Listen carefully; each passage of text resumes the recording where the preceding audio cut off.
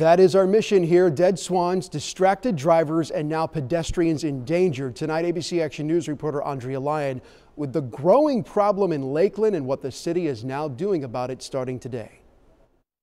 Oh, it's heartbreaking. It's sad. It's a sad thing. 5 swans killed, 1 person severely injured in a matter of weeks.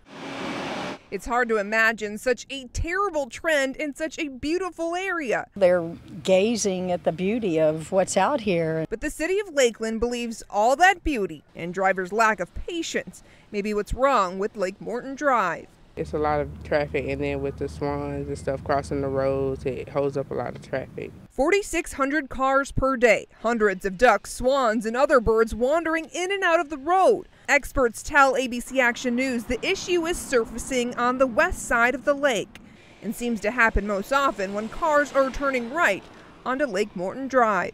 As we look at traffic patterns, we're going to try to figure out what we can do to implement various techniques so drivers have to pay more attention to what they're doing. How many signs do you have out here that says swan crossing? We found just 1 sign warning drivers of ducks crossing the road. The city now looking to see if additional crosswalks, colored concrete, or LED lighting may help. We got to figure out a way to save the birds. In Lakeland, Andrea Lyon, ABC Action News.